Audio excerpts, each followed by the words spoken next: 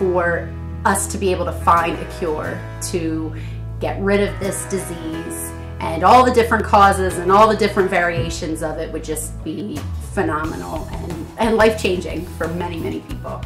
I was 35 when I was diagnosed. My kids were 6, 4, and 2, and my biggest fear was I wasn't going to see my kids grow up. I am happy to say that April of this year will be my 5-year anniversary. So I feel really good about that.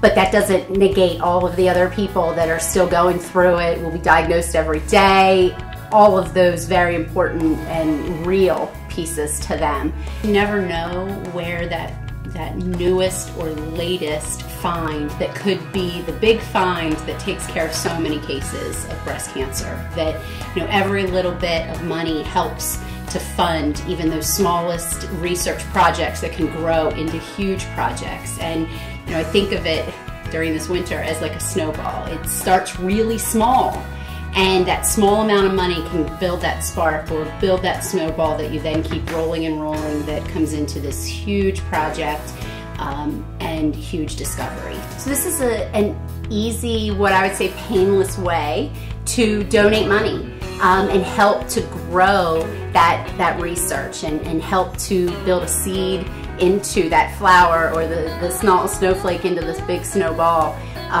because it's money that you haven't seen the whole year. So you're not writing a check out, you're not saying, oh, this money is coming out of my bank account. It's just an easy way to sign that over and say, yeah, this money is going to go for a good cause. Together, we can find a cure.